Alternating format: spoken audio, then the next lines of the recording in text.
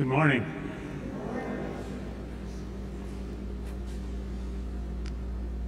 Welcome, special welcome, and thanks for joining us. It's good to get together to pray. A special welcome to our brothers and sisters who are joining us from their homes, thanks to the miracle of Zoom electronics. If you have not done so already, please check your communication devices. Make sure that they or anything beyond a cell phone are silenced. This morning, our associate pastor, Father Tony Cecil, will be presiding. Thank you.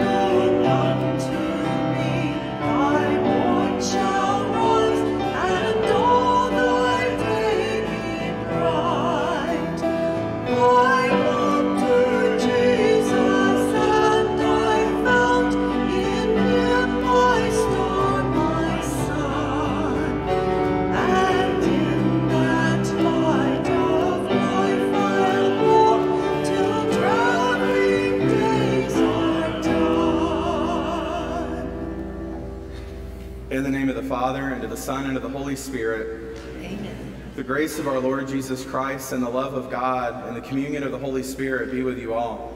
And with your spirit. Brothers and sisters, let us acknowledge our sins and prepare ourselves to celebrate these sacred mysteries.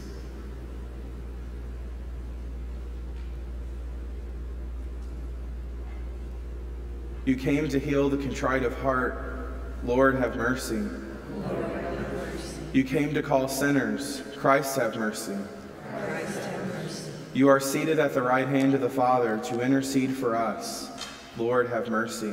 Lord, have mercy. May Almighty God have mercy on us, forgive us our sins, and bring us to everlasting life. Amen. And together we pray, glory to God in the highest, and on earth peace to people of good will. We praise you, we bless you, we adore you, we glorify you. We give you thanks for your great glory. Lord God, heavenly King, O God, Almighty Father, Lord Jesus Christ, only begotten Son, Lord God, Lamb of God, Son of the Father, you take away the sins of the world, have mercy on us. You take away the sins of the world, receive our prayer. You are seated at the right hand of the Father, have mercy on us. For you alone are the Holy One, you alone are the Lord, you alone are the Most High, Jesus Christ, with the Holy Spirit, and the glory of God the Father. Amen. Let us pray. O God, who in the abasement of your Son have raised up a fallen world, fill your faithful with holy joy. For on those you have rescued from slavery to sin, you bestow eternal gladness. Through our Lord Jesus Christ, your Son, who lives and reigns with you in the unity of the Holy Spirit, one God, forever and ever. Amen. Amen.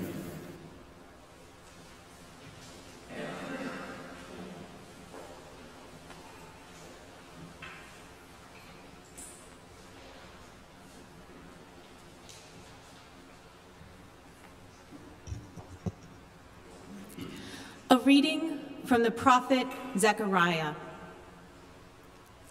Thus says the Lord, rejoice heartily, O daughter Zion. Shout for joy, O daughter Jerusalem.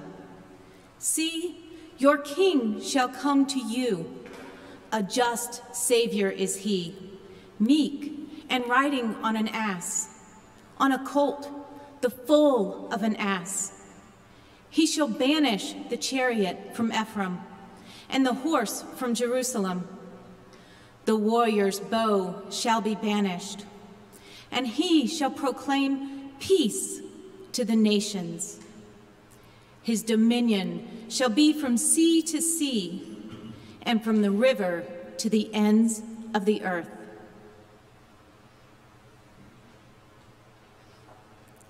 The word of the Lord.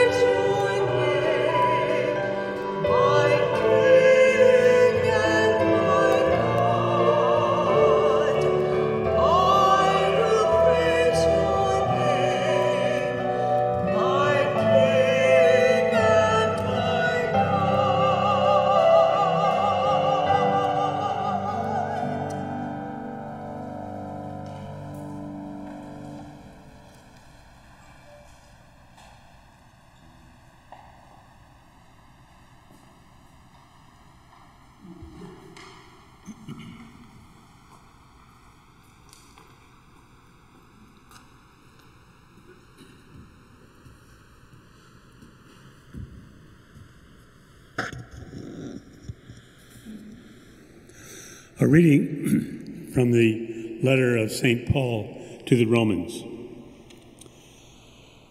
You are not in the flesh. On the contrary, you are in the Spirit, if only the Spirit of God dwells in you. Whoever does not have the Spirit of Christ does not belong to him. If the Spirit of the one who raised Jesus from the dead dwells in you, the one who raised Christ from the dead will give life to your bodies also, through his Spirit that dwells in you. Consequently, brothers and sisters, we are not debtors to the flesh, to live according to the flesh. For if you live according to the flesh, you will die. But if by the Spirit you put to death the deeds of the body, you will live. The word of the Lord. Thanks be to God.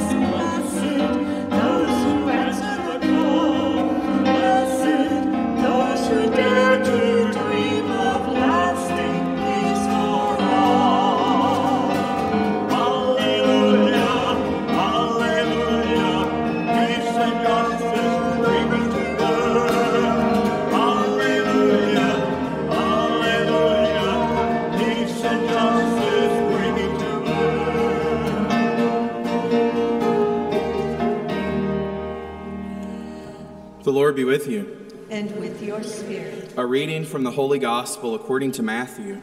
Glory to you, O Lord.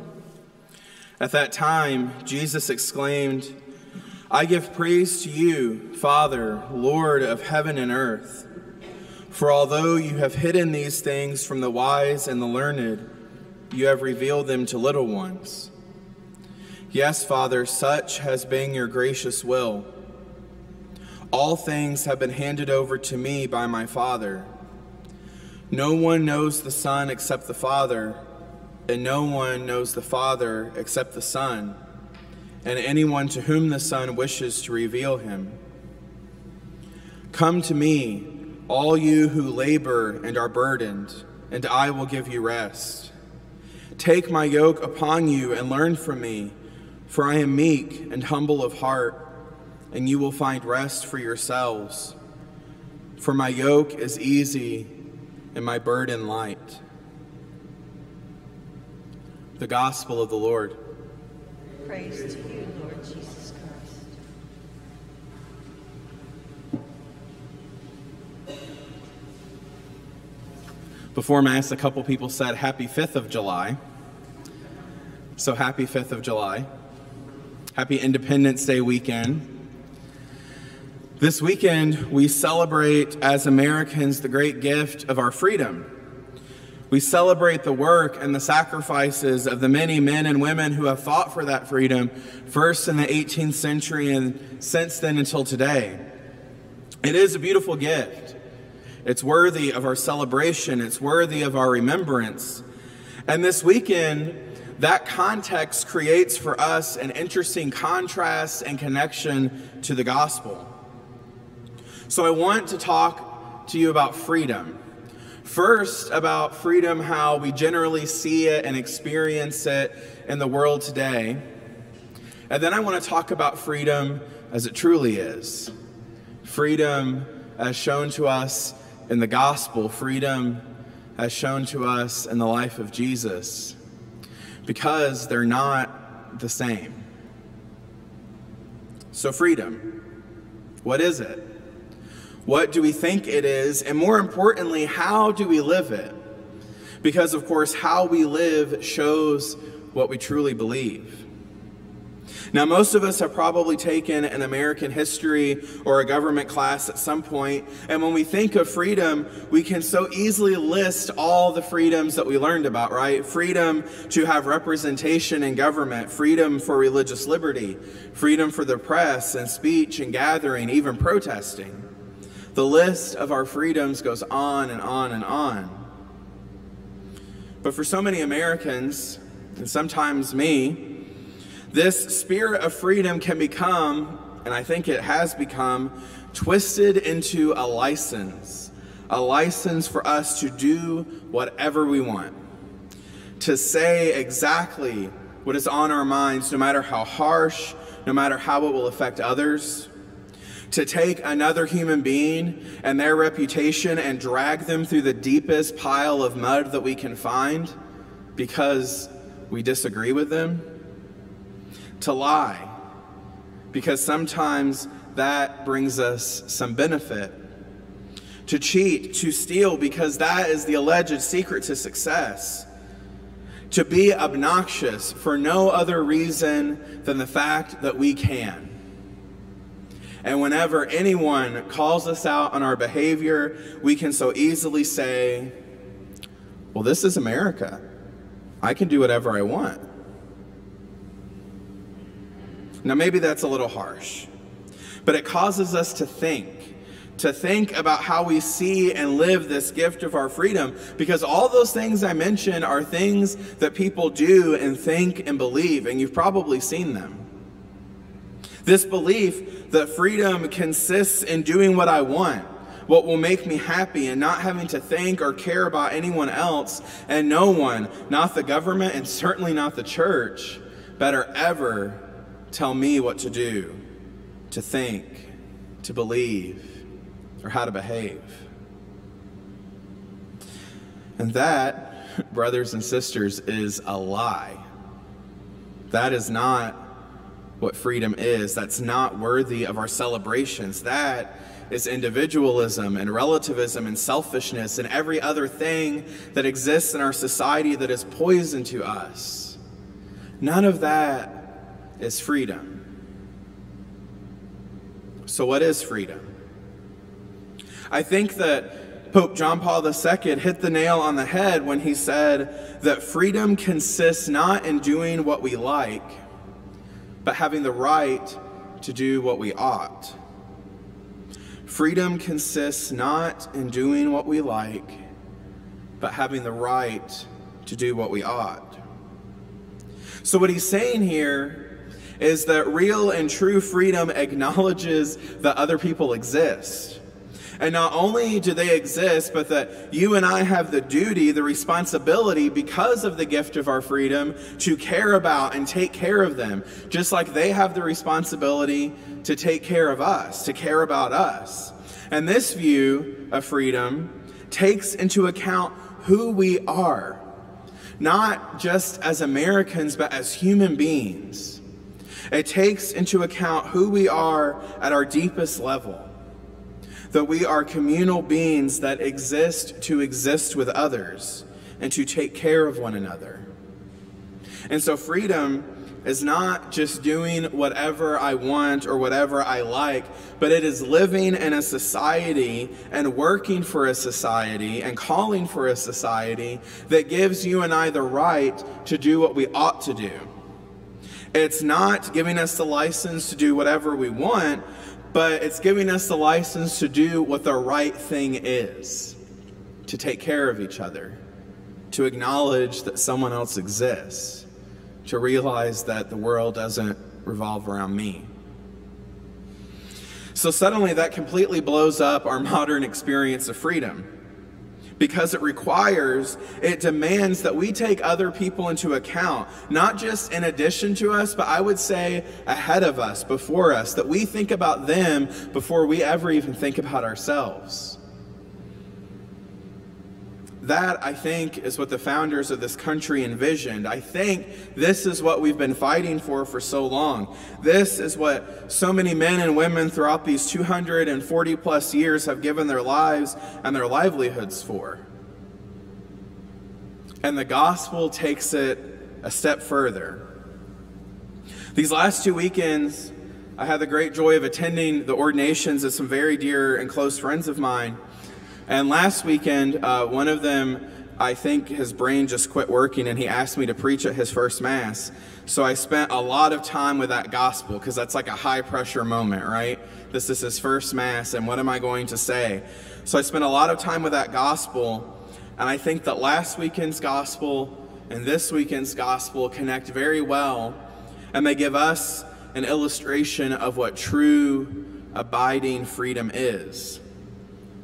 So last weekend, Jesus says in the gospel, whoever finds their life will lose it, but whoever loses their life for my sake will find it. And this weekend, Jesus says, come to me, all you who labor and are burdened, and I will give you rest. You will find rest for yourselves, for my yoke is easy and my burden light. So Jesus is creating this very stark contrast. And in doing so, he's telling you and I how to attain the happiness, the joy, the meaning, the fulfillment, the freedom that we all so desperately want. So how do we do it? To put it simply, we do it by throwing away everything that is not him, and living for no one and no thing other than Jesus. Jesus says, whoever finds their life will lose it, but whoever loses their life for my sake will find it. What is he saying? Jesus is telling us that if we want to truly live as who we were created to be, then we must live with and in and through him. That our life, our true life, the life we were created to have, can only be found with God, not in the litany of things that we try so hard to replace God with. This weekend, he tells us something very much in contrast to our modern notion of freedom. He's saying to us, do you want to be free? Do you want to live? Then come to me, take my yoke upon you, and you will find rest. And we hear that and we automatically see a problem, right? Because that yoke we so often think is just a burden. It's rules and regulations and policies and traditions that tell us how to live and how to act and what to do with our lives. But the yoke, brothers and sisters, is him. The yoke is Jesus. And yes, it's Jesus ministering to us through his bride, the church. And sometimes we struggle with that, and that's fine. But the yoke is Jesus. And so it is only with God that we can be truly free. It is only in giving everything over to God and living for nothing but God's glory that you and I find a life that is truly worth living. It is only in taking on that yoke, that burden of Jesus, that burden of the cross, a burden which at the outset might seem too heavy, but we find is rather tolerable and even enjoyable. It is only there. It is only there that we find what we've always wanted with every fiber of our being. And this is because of who we are. Beautiful creations made in the image and likeness of God himself, and who have been created and called to be the hands and feet and voice of Christ to the world, the light and the darkness. And so we have to ask ourselves, do we want to be free? Do we want to truly be free? Do we want to be who we were meant to be? And if the answer is yes, then we must go to Jesus, run to Jesus, live for Jesus, and throw everything out of our life that is not him. And no, it's not easy. No, sometimes it's not enjoyable. And yes, sometimes it is going to hurt. But at the end of the day, I have never met someone who at the end of their life said that it wasn't worth it. I've never met someone who didn't say that they wouldn't do it 1,000 times over again. So how do we do it? How do we go to Jesus? How do we run to Jesus? How do we throw everything out that is not Jesus? It starts here. It starts here with him, with Jesus in the Eucharist. Because in a few minutes, God is going to make a miracle happen in and through my hands, and I will hold into the air the very presence of Jesus Christ. And I will say, as I do every time, behold the Lamb of God, behold him who takes away the sins of the world. And that, brothers and sisters, is our task, to behold. To behold the Lamb of God. To be nourished by Jesus Christ himself, to let him break our hearts of stone, to let him break the chains and set us free. And then to leave this place and go out into the world bearing the light that is him and saying to weary souls, behold, behold the Lamb of God. Behold him who takes away the sins of the world. Behold him who has set me free. Behold him who changes everything. If it doesn't start with him, everything we do is meaningless. So what is holding you back?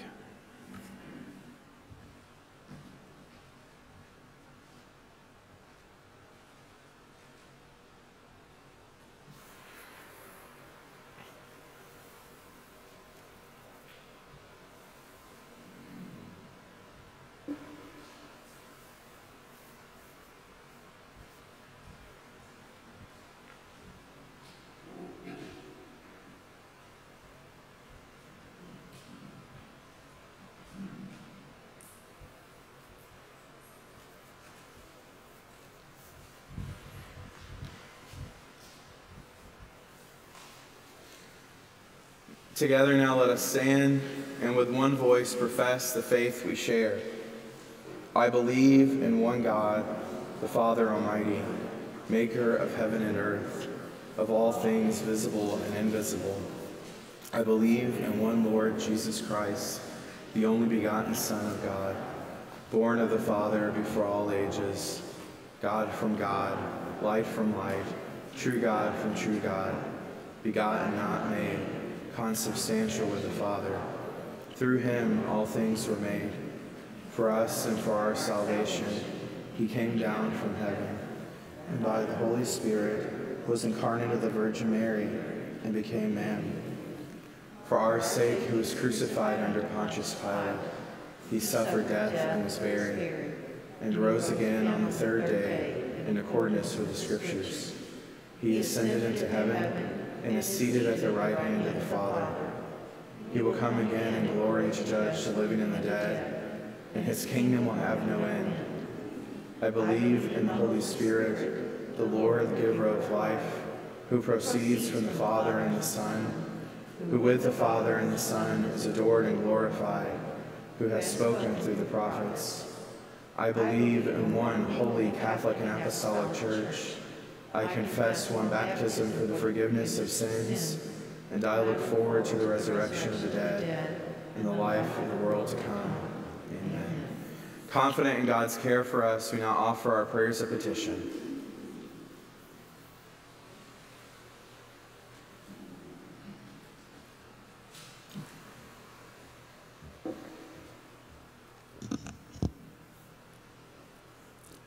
Compassionate God, hear us. That bishops, pastors, and all Christians pattern their lives after the example of the Master, who came in humility to serve. We pray. Compassionate God, hear us. That leaders and citizens work to banish the weapons of war, so that a new dominion of peace may reach to the ends of the earth. We pray. Compassionate God, hear us. That our nation, which we celebrate this weekend, will be united in building a society in which everyone can have the opportunity to live with dignity and hope. We pray. Compassionate God, hear us. That all members of our Eastern Area Community Ministries churches, as well as our covenant churches of Anchorage Presbyterian and St. Luke's Episcopal, and our sister parish of San Lorenzo Martir, reach out with care and love toward those who are heavy burdened. We pray. Compassionate God, hear us. That those who receive our Epiphany healing blankets and all who are weary in body, mind, or spirit find in Christ the rest they long for, and in Christ's followers the assistance they need. We pray. Compassionate God, hear us. For those who have requested our prayers, for those who have died this week from illness, accident, or violence, especially George Ann Lamb, parishioner and mother of Michelle Richardson and Teresa Owens, and for Sandora Giamisi, for whom we offer this liturgy. We pray. Compassionate God, hear us. Hear us in the greatness of your compassion, O God, the people who cry out to you in need.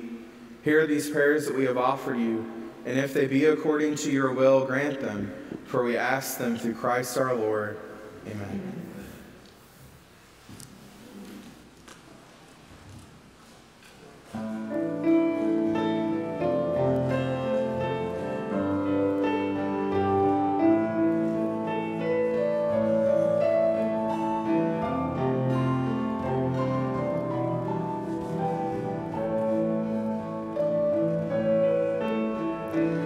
Ask and you shall receive, seek and you shall find. Knock, it shall be opened, the goodness of the Lord. For the one who asks receives, the one who seeks shall find. The one who knocks will enter and see the face of God. Come to me, all you weary. I will refresh you, learn from me. My yoke is easy, my burden light.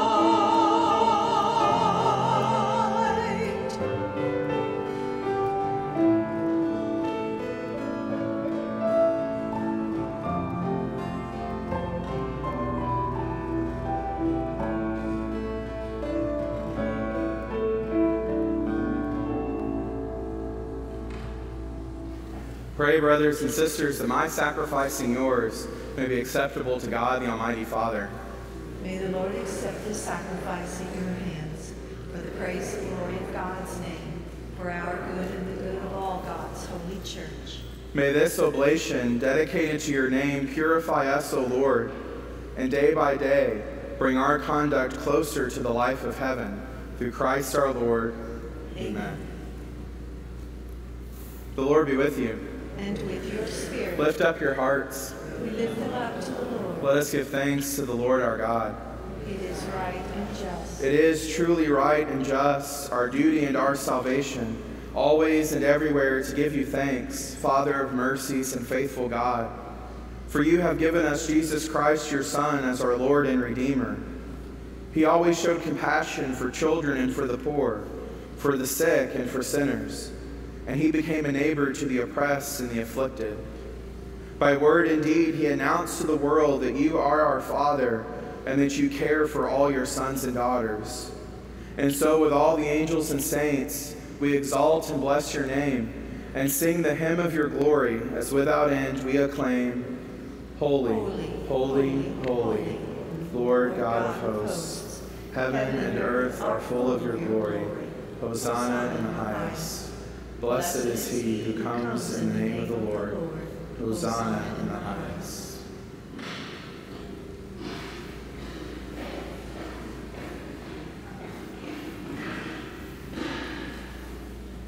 You are indeed holy, and to be glorified, O God, who love the human race, and who always walk with us on the journey of life.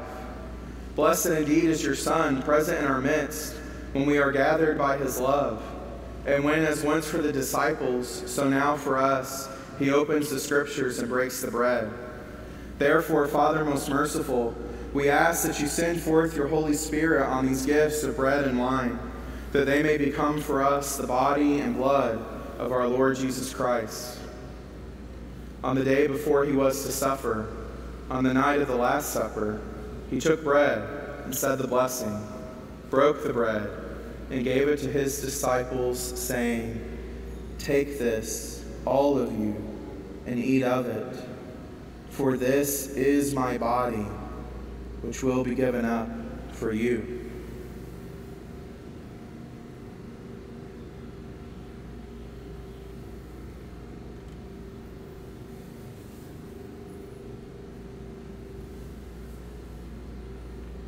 In a similar way, when supper was ended, he took the chalice, gave you thanks, and gave the chalice to his disciples, saying, "Take this, all of you, and drink from it, for this is the chalice of my blood, the blood of the new and eternal covenant, which will be poured out for you and for many, for the forgiveness of sins. Do this in memory of me."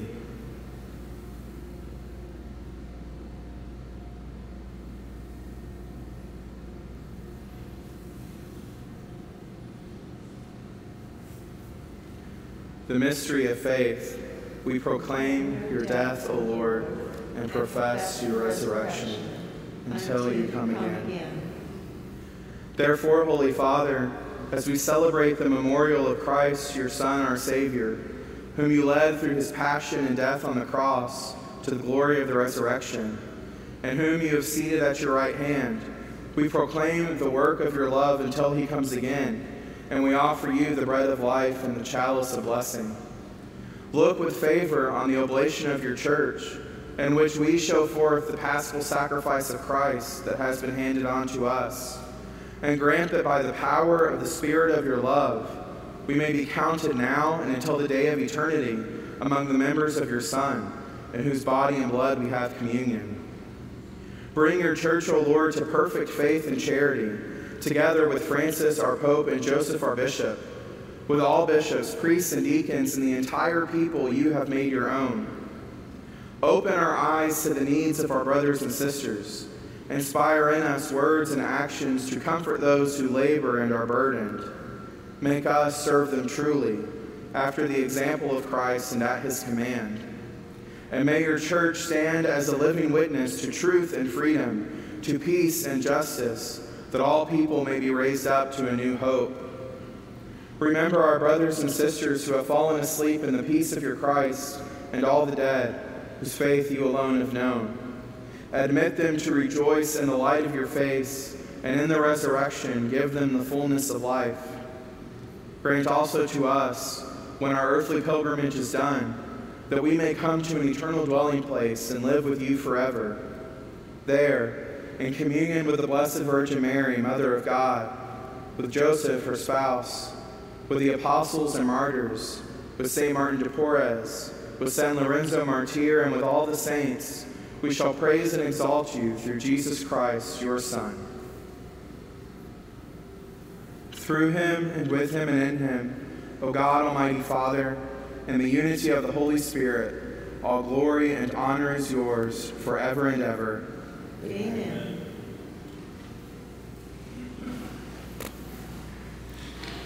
At the Savior's command, informed by divine teaching, we dare to say, Our Father, who art in heaven, hallowed be thy name. Thy kingdom come, thy will be done, on earth as it is in heaven. Give us this day our daily bread, and forgive us our trespasses, as we forgive those who trespass against us. And lead us not into temptation, but deliver us from evil. Deliver us, Lord, we pray, from every evil. Graciously grant peace in our days, that by the help of your mercy, we may be always free from sin and safe from all distress, as we await the blessed hope and the coming of our Savior, Jesus Christ. For the kingdom, the power, and the glory are yours, now and forever. Lord Jesus Christ, who said to your apostles, Peace I leave you, my peace I give you, look not on our sins, but on the faith of your church, and graciously grant her peace and unity in accordance with your will, who live and reign forever and ever. Amen. The peace of the Lord be with you always. And with your spirit. Let us offer each other the sign of peace.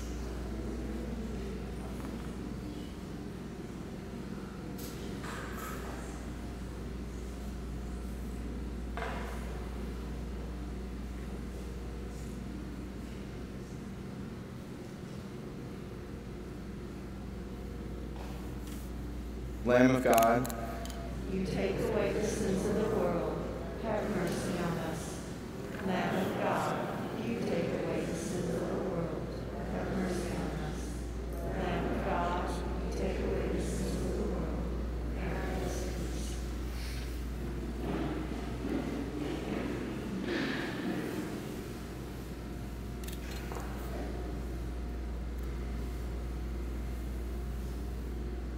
behold the Lamb of God. Behold him who takes away the sins of the world. Blessed are those called to the supper of the Lamb. Lord, I am not worthy that you should enter under my roof, but only say the word, and my soul shall be healed. May the body of Christ keep me safe for eternity.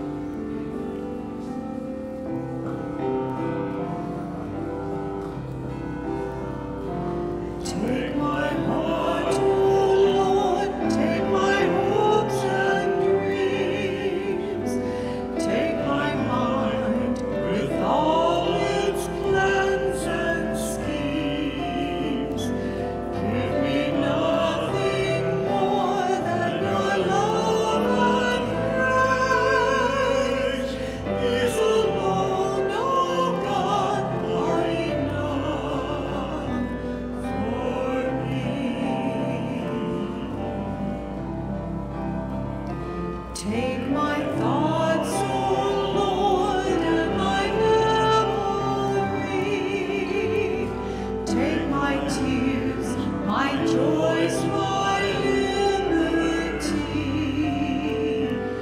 Give me nothing more than your love and grace. These alone, oh God, are enough for me.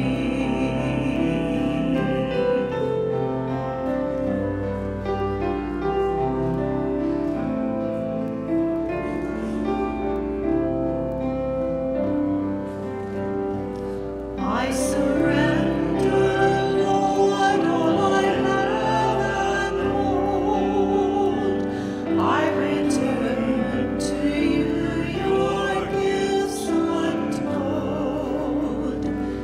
Give me nothing more than your love and grace. These alone, oh God, are enough for me.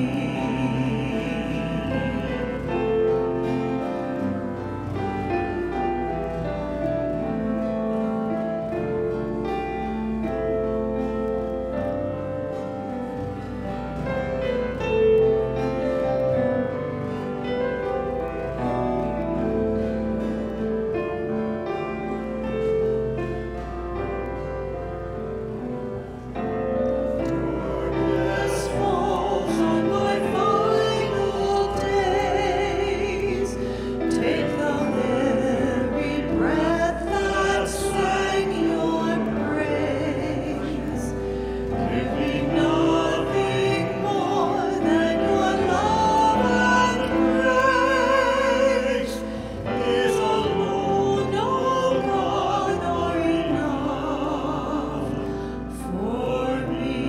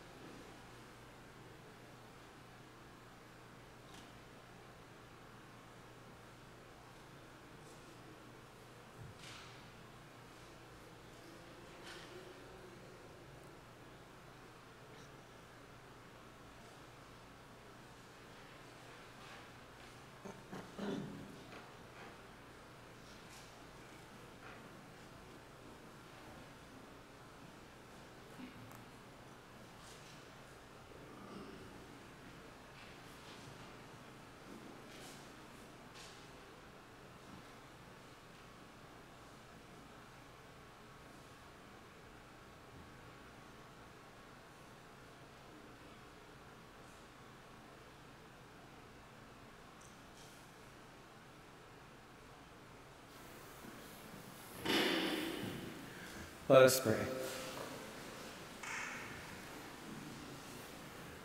Grant, we pray, O Lord, that having been replenished by such great gifts, we may gain the prize of salvation and never cease to praise you. Through Christ our Lord. Amen. Amen.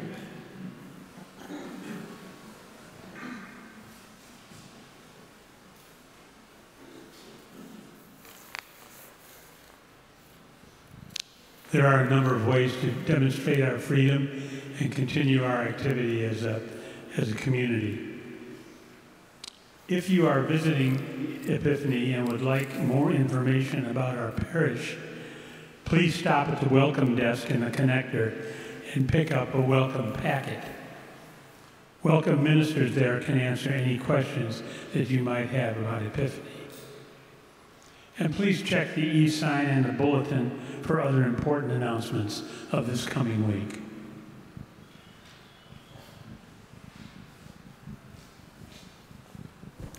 Please remember when we're leaving to dismiss yourselves from the back forward and to allow space between households so that we can keep our social distancing. And also please leave the kneeler in front of you down so that our volunteers know which spaces need to be cleaned. The Lord be with you. And with your spirit. May Almighty God bless you, the Father, the Son, and the Holy Spirit.